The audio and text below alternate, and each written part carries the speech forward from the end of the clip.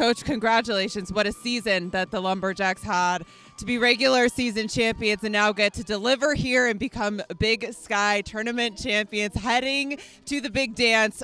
What did it take to get to this point? Just a lot of fight and effort. I mean, these girls, we hit a point in the season where we were struggling, adversity hit. We didn't know which way we were going, but you know what? This team never gave up.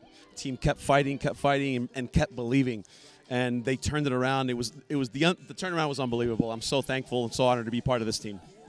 I mean, to be heading into penalty kicks, that's what this game came down to. Scoreless to that point. What was your message to your team at that point? You know what? We've been working on PKs for a while. All I said to them, just believe in the work. Believe in the work that we put in. And we've been pretty consistent with the PKs.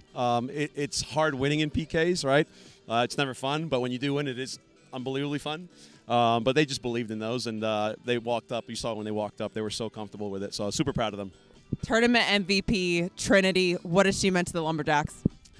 She's amazing, right? I mean, think about this. Last year, Trinity was number 3, right? She came into this year. Who knew where she was going to land? And she said, you know what? I'm not giving up.